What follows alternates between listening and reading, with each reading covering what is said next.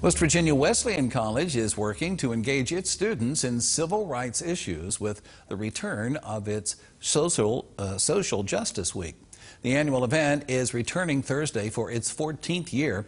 The speakers, the workshops, screenings, and other events are designed to discuss what challenges the country faces and show students how they can better address them. So that students walk away with a little bit of a tool belt to really understand what the commitment to that issue means and how they can be an advocate as just an average student on campus who hasn't been involved in the work thus far.